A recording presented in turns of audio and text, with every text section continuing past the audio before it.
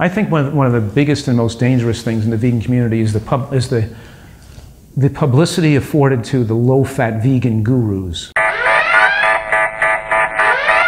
It's a problem that those vegan gurus have been so popular in the vegan movement, and this idea of fat being the enemy has caused so many people to be in trouble. Those that were on the low-fat vegan diets had the shortest lifespans of all the vegans tested. Because too many vegan-promoting gurus take dramatic and irresponsible risks with people's brains and with their health. A lot of vegans and a lot of nutritional gurus advocating a vegan diet are also being irresponsible with not taking care with their clients and their people they advise to make sure they're careful not to become DHA deficient. There are some vegan gurus who are being irresponsible, taking risks with with postpartum depression, with DHA insufficiency, and with their clients developing dementia. Some of those dietary gurus are completely irresponsible because a lot of people on vegan diets are not getting DHA to protect their brain with aging, become demented or depressed. And I think it's so reprehensible and irresponsible that so many vegan gurus in the nutritional community are advocating you don't need any supplements except for B12 and causing women to get postpartum depression, people to get demented, and people develop serious illnesses in later life that I see all the time. And we know that conclusively that people who are severely deficient in DHA have brain shrinkage with aging. So the combination of eating the walnuts and eating more of the nuts and seeds and taking the DHA and taking the DHA and taking the DHA, or both those things are necessary to afford people the opportunity not to get into trouble, not get depressed or demented on a vegan diet long term. And once your brain shrinks, you're not growing a new brain back again. It's too late. Once you have brain shrinkage and you're losing your memory in your brain, you're not going to bring it back again. You're not going to grow a new brain once you're 70 years old. And once the brain shrinks, it's not coming back again. You can't grow a new brain. Hi guys, Jeff Nelson with VegSource. Thanks for tuning in. Today we're going to look at something that happened at CVS, the big drugstore chain. CVS has to pay millions of dollars for making what turned out to be fraudulent and illegal claims about algae-derived DHA supplements. They sold DHA by telling people that it could help your brain, that it could help your memory. A DHA supplement company paid for and performed their own study using DHA and then marketed DHA to people who were concerned about dementia. The FTC looked at the study and determined that it was bogus, it was nonsense, the DHA company couldn't make the conclusions that they made, and the FTC banned the company from using the study to market DHA. CVS was sued by a consumer protection group, and they are being forced to pay millions of dollars to people who bought this algae-derived DHA from them based on these false marketing claims. But Dr. Fuhrman is still using this discredited study on his website to market DHA, and he makes very similar and even stronger unfounded claims about DHA supplements, and we're going to look at that in this video. If the claims made by CVS were illegal and fraudulent, how should the claims Dr. Fuhrman is making about DHA be viewed? I'm going to tell you about the CVS case, and you can decide. In this video, we're going to look at how Dr. Fuhrman denigrates the plant-based doctors who disagree with him and don't recommend DHA. Then I'm going to show how no scientific body or medical organization with an interest in dementia or Alzheimer's or any other neurological or psychiatric disease, none of them recommends DHA for prevention, and none of them say that low DHA or being a long-term vegan causes or promotes dementia. In fact, one of them, the World Health Organization, specifically recommends that people not take DHA for the prevention of dementia. Next, I'm going to show you how, although Dr. Greger recommends DHA to vegans, he's privately written that the evidence in favor of DHA supplementation, that is, the evidence that he used, could not be weaker and is of the lowest quality. I'm going to show you what he wrote, and despite what he says in private, he continues to recommend DHA in articles and videos. Finally, I'm going to show that Dr. Michael Klaper has changed his position on DHA supplements. I'm going to play a video statement from Dr. Klaper explaining why he no longer takes DHA himself and why he now recommends against vegans taking a regular DHA supplement. Now, Dr. Fuhrman, he uses his status as a physician to try to scare people into buying his DHA supplement, and he does this with unproven claims that actual brain and dementia experts give no credence to. And one strategy to increase business sales is to try to bash who you perceive to be your competition. And Dr. Fuhrman derisively labels people he sees as competitors low-fat vegan gurus. Doctors like Dr. Esselstyn, McDougall, Barnard, the Pritikin Program, Engine 2 Diet, Colin Campbell, Forks Over Knives, and so on. So let's look at what happened when CVS, the massive drugstore chain, made unsupported statements to sell DHA, statements about DHA and brain health, memory, all the things that people who are worried about dementia are focused on. CVS's sales were shut down by the FTC, a company called Martech Biosciences Corporation, a supplement company that makes algae-derived DHA. They paid for and conducted a study, and they claimed that the study showed that all kinds of brain and memory benefits came from taking DHA supplements. CVS was sued in a class action suit that was initiated by the Center for Science in the Public Interest, which is a really great consumer protection agency, because CVS was scaremongering about dementia and implying that taking a DHA supplement would be like insurance and would prevent dementia. Here's an article from 2016 when the suit was filed.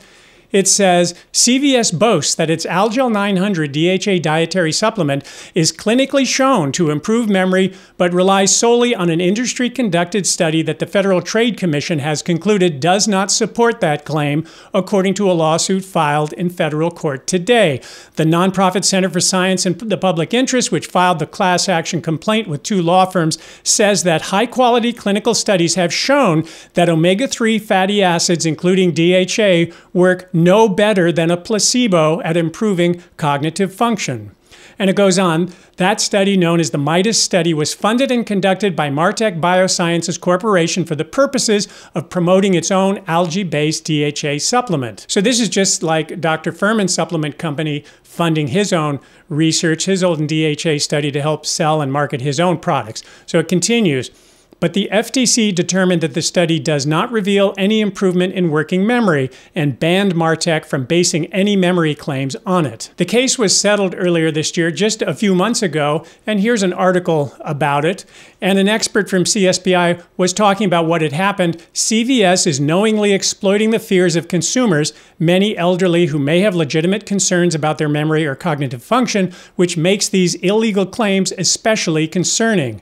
It goes on, a 2014 meta-analysis published in the American Journal of Clinical Nutrition looked at 34 studies involving 13,000 participants and concluded that consuming DHA does not promote cognitive function in terms of composite memory, executive function, and processing speed domains, does not improve cognitive performance in terms of recognition, and so on. It goes through a list of things that DHA does not do for your brain, which the supplement company had claimed that it did.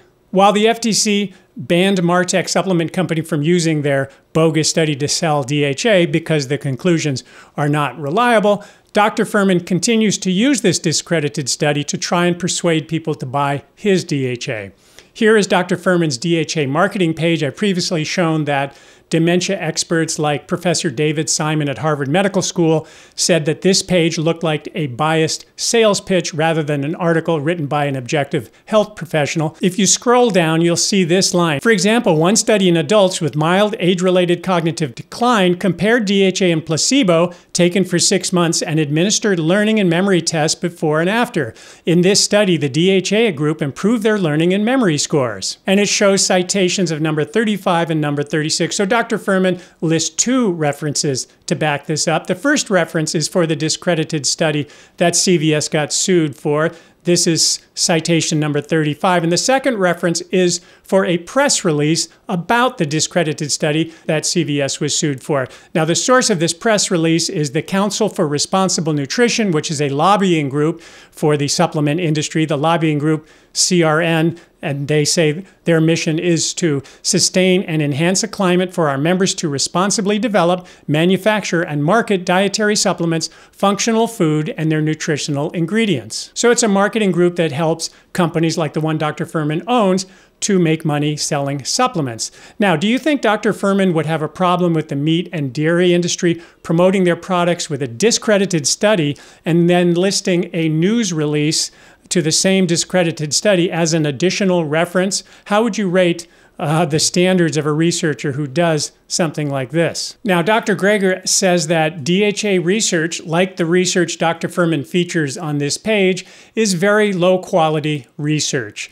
That doesn't stop him from promoting DHA on his Nutrition Facts website, though. This is the video Dr. Greger made discussing why he recommends vegans take a DHA supplement. And in the video, he cites all the studies that he's relied on to make that conclusion. I've already discussed and took apart this video of Dr. Greger's. This was my video about it, which you can watch, where I showed how Dr. Greger's using extremely weak science and is using commercial research from Joel Fuhrman's DHA supplement company, to push DHA.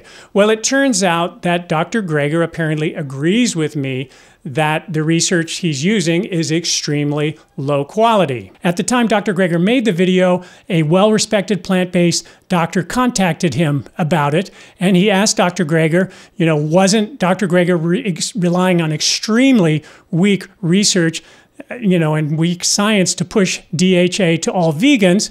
On a scale of 1 to 10, he asked Dr. Greger, where would you rank the quality of evidence for your recommendations that vegans take a DHA supplement? The evidence for B12, for example, is probably a 10 on a scale of 1 to 10, because we know vegans need to be aware of B12. So where, Dr. Greger, would you put the quality of DHA supplement research on a scale of 1 to 10? Well, Dr. Greger replied, and here was his response. If B12 is a 10, then DHA is a 1. B12 deficiency is deadly. The evidence supporting DHA supplementation is weak, but better safe than sorry. So when Dr. Greger was asked point blank to rate the research supporting DHA supplements on a scale of 1 to 10, he gave it a 1, the lowest possible number that you could give it. He didn't even give it a 2. It's a 1. It can't get any lower. It's like, what the heck? Maybe this research is all nonsense, but just in case it turns out, some of it is true, you might as well spend the money and take a DHA supplement. The question is, why would Dr. Greger recommend something that had such weak evidence supporting it? And how many other recommendations has Dr. Greger made that are not supported by good evidence? Dr. Greger receives money from someone who runs a supplement company, Dr. Fuhrman. He lists Dr. Fuhrman as a benefactor of his nonprofit. Benefactor is the highest level of donors he lists, and Dr. Fuhrman, as you can see, is near the top of Dr. Greger's benefactors list, suggesting he's particularly important to Dr. Greger. Now, some YouTube channels set up Patreon so that people can donate to help keep their channel going. Dr. Greger set up Nutrition Facts as a charity, so the tax returns are publicly available, and you can see how he chooses to spend his charity's money. So we can see, for example, that in 2017, Dr. Greger paid himself about $185,000 as salary from his charity, in addition to his expenses and so on. At least part of Dr. Greger's salary, therefore, comes from Dr. Fuhrman, because Dr. Fuhrman makes a significant contribution to Dr. Greger's operation. According to Dr. Greger's website, Fuhrman is a supplement salesman with a direct financial interest in the question of selling DHA and other supplements. Dr. Greger is well aware of this. And Dr. Greger is called a partner of Dr. Fuhrman and is on the scientific and research board of the Nutritional Research Foundation, which is the organization that Dr. Fuhrman runs that funded and conducted a DHA study to help with DHA marketing and sales. Dr. Greger even uses Dr. Fuhrman's study, as I said, as part of his case that vegans should buy DHA supplements, though he doesn't reveal that he himself is part of Dr. Fuhrman's research organization that he's citing here. So it's an undisclosed conflict of interest when Dr. Greger is receiving money from someone who sells and profits from a product that Dr. Greger is actively promoting. I'm not accusing Dr. Greger of, purposely trying to deceive people, but I am saying that he has an obligation to inform his audience about the conflict of interest whenever he discusses DHA. For an analogy, if I were being paid by a bicycle company to help run my YouTube channel, and then I made videos about certain kinds of bicycles and that, this company and maybe other companies sell because I generally believe, they're great bikes, that's a conflict of interest that I should disclose, that I'm recommending these bikes, but I'm also receiving money from a bike company. In Dr. Greger's case, I think it's more serious because doctors have to be held to a higher standard. They're dealing with people's health. I've been asked by a few people about my friend, Dr. Michael Klaper, and what about his recommendation that vegans take a DHA supplement? Could you, interview Dr. Klaper about DHA? Well, I've known Dr. Klaper for almost 30 years, and we recently had a long discussion about DHA, and Dr. Klaper has revised his position. He made a video explaining his thinking, and I'm putting a link to that full video below. Here is an excerpt. Well, this was the way it was till recently when my friend Jeff Nelson over at VegSource contacted me and said, Doc, when you look at the studies in the scientific literature and discard those that have been planted there by the DHA supplement industry, and there's some really legitimate sounding ones, DHA supplementation prevents dementia and improves cognition. Those studies are in the literature and they look official and were some of the ones that I had been basing my recommendations on. But when I look closely at them on Jeff's recommendation, it turns out that two major premises that I have been acting on, one, that low DHA levels in vegans predispose them to dementia, and two, taking DHA supplementation will prevent dementia, there really are no solid scientific studies supporting those two premises. Well, that was disturbing to me, of course, but I figured, it's benign stuff, and our body makes it, and I'll just take it anyway because it might help my skin oils, it has an anti-inflammatory effect, and might even help my brain function, and might even prevent dementia. So, because my diet sometimes consists of a sandwich in an airport and a dinner at an Indian restaurant, and my alpha-linolenic intake might be quite low. What's the harm in taking some DHA, especially when I'm traveling on the road? Well, the reality of that showed up in some studies that Jeff Nelson sent me regarding the researchers at the Fred Hutchinson Cancer Institute in Seattle, where they had been following a subset of men who seemed to be developing a very aggressive form of prostate cancer. And when they checked their levels of DHA in their blood and tissues, they were significantly elevated. And they wondered, well, maybe because they are getting their DHA largely from fish, maybe it's from the PCBs in the fish or some contaminants. But when they did the analysis and they ruled out the contaminating factors, it turns out no, the high DHA levels may make the cell membranes unstable in these men's prostate and predispose it to malignant transformation.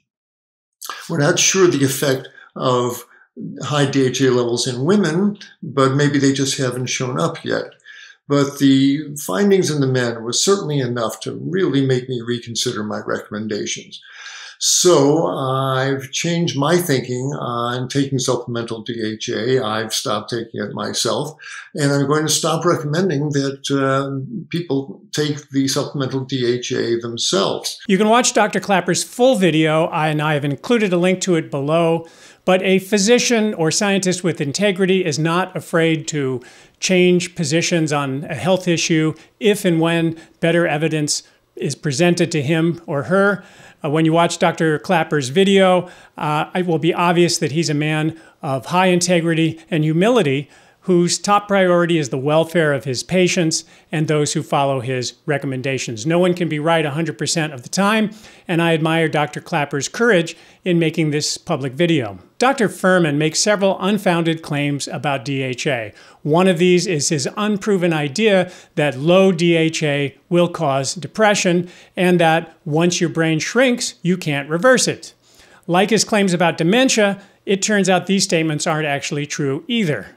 With depression, it's the other way around. Depression can actually cause negative changes in your brain. That's been documented. And as far as not being able to reverse brain shrinkage, even that turns out to be false. For the record, here are 3 studies showing that brain shrinkage can be reversed. This one says, thus, regular exercise may be an especially beneficial intervention to counteract cortical atrophy in all risk groups and may provide protection against future cognitive decline in both healthy elders and MCI. So you can prevent or reverse brain shrinkage with exercise. Here's another. These findings showed that purposeful activity embedded within a social health promotion program halted and, in men, reversed declines in brain volume in regions vulnerable to dementia. So specific kinds of social activities can reverse declines in brain volume. Here's another. Depression and mood disorders are characterized by structural as well as neurochemical alterations in the brain. However, these changes are not permanent and can be blocked or reversed with behavioral and pharmacological treatments. So certain behavioral activities and even certain drugs can reverse brain shrinkage. It's not permanent, as Dr. Fuhrman repeats again and again. But this is what happens when a doctor like Dr. Fuhrman tries to talk about subjects outside his specialty. How do you think Dr. Fuhrman would fare in a debate with an actual dementia expert? Okay, I've interviewed real dementia experts like Dr. David Simon at Harvard University. The statements about dementia and DHA being made by Dr. Fuhrman and unfortunately repeated by others are not supported by evidence. That's what he says. I want to make some observations about Dr. Greger for a moment because I believe they're very relevant to the DHA question. Dr. Greger has said he became a doctor in order to become a public speaker. He turned into a very successful social media personality, which is great for him, but Dr. Greger has never treated a patient. I'm putting a link below to a recent interview he did with Dr. John McDougall talking about his decision not to become a practicing doctor. You started out in general medicine, but never really have seen many patients, have you? Oh, it was really just my postgraduate medical training. Yeah, I was never in clinical medicine. So in this interview, Dr. Greger explains his lack of clinical experience. You can watch it. He never completed residency training and he never practiced medicine in any capacity. Instead, he became a vegan activist, driving across the country, living out of his car to become a professional speaker on the vegan diet. You can see photos of Dr. Greger on his website wearing a white doctor's coat and having a stethoscope around his neck. Now understand, these aren't actually clothes that Dr. Greger has ever worn professionally. He's never treated patients. He's not listening to anyone's heartbeat with a stethoscope or wearing a white coat in his role as a doctor. This is just for photo shoots. It's a doctor costume for social media. It looks like he's wearing the white coat that he got in medical school because it's got the name of the hospital affiliated with his medical school from almost 20 years ago. I mean, if I posed for photos wearing a soccer uniform and holding a soccer ball, but I never actually played soccer, that would sort of be comparable to what Dr. Greger is doing here. Dr. Greger also has never conducted any clinical research and he has no research training. And yet for some vegans, he is their source for nutrition information in the vegan community. So what can you do to lower your risk of dementia? Well, the Lancet Commission's evidence-based guideline on dementia, for example, estimates that about 35% of the risk for dementia is within our control. Included in this 35% is exercising regularly, not smoking, maintaining a healthy weight, and treating depression. Another guideline published by the World Health Organization advises exercising regularly, not smoking, and following a healthy diet. The Alzheimer's Association recommends that people engage in regular exercise, maintain strong social connections, and follow a heart-healthy diet to lower the risk of dementia. Dementia prevention guidelines from Canada emphasize exercise, avoiding tobacco smoke, controlling blood pressure, and strengthening social connections. There's no mention in any guideline anywhere that supplementing with DHA has any value for preventing dementia, or that low levels of DHA or long-term adherence to a vegan diet are risk factors for dementia. Similarly, there's no guideline that recommends DHA for the prevention or treatment of depression. I've shown you how Dr. Fuhrman scaremongers to sell DHA and says that the low-fat vegan gurus are irresponsible for not making sure that their patients don't get into trouble due to DHA deficiency. Why is it Dr. Fuhrman is restricting his attacks to vegan doctors who don't recommend DHA supplements? Vegans are not the only people who don't eat fish, and moreover, we know from Dr. Fuhrman's own DHA study that vegans and non-vegans have basically the same omega-3 blood levels. Here's its study where they concluded that omnivores and vegans have the same low, according to his definition, level of DHA in their blood. So if Dr. Fuhrman is truly concerned about low DHA in the public, shouldn't he be crusading as well against hundreds of thousands of primary care doctors who don't recommend DHA, or neurologists or dementia specialists across America who don't recommend DHA? There's no medical organizations of any kind that I know of that recommend DHA. Where is Dr. Fuhrman's outrage at the Alzheimer's Association, or the American Academy of Neurology, or the American College of Physicians, or the American Academy of Family Physicians? I've never heard any criticism from Dr. Fuhrman towards the American Academy of Pediatrics, and yet they don't recommend DHA supplementation for children. I wonder why Dr. Fuhrman only criticizes a small number of vegan doctors who, coincidentally, Dr. Fuhrman says get too much publicity. I think one of the biggest and most dangerous things in the vegan community is the publicity afforded to the low-fat vegan gurus. In May of this year, the World Health Organization published guidelines on lowering the risk of dementia. If you read them, they do not include taking a DHA supplement as part of the known strategies for lowering risk. In fact, they specifically recommend against taking DHA for preventing dementia. They say recommendation number 3, vitamins B and E, PUFA, which includes DHA, and multi-complex supplementation should not be recommended to reduce the risk of cognitive decline and/or dementia. Dr. Fuhrman really needs to update his diatribes. I mean, he can continue disparaging the low-fat vegan gurus as he's done for a long time, but let's be fair, he needs to start calling out the gurus at the American Academy of Neurology, the gurus at the Alzheimer's Association, and the American College of Physicians, the American Academy of Family Physicians, and the American Academy of Pediatrics. And let's not forget the World Health Organization, the ones who have taken the word irresponsible to a new level by actually recommending that people do not take DHA to prevent dementia.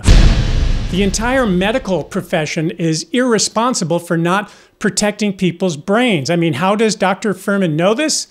Because once the brain shrinks, it's not coming back again. You can't grow a new brain. Thanks for watching this video to the end.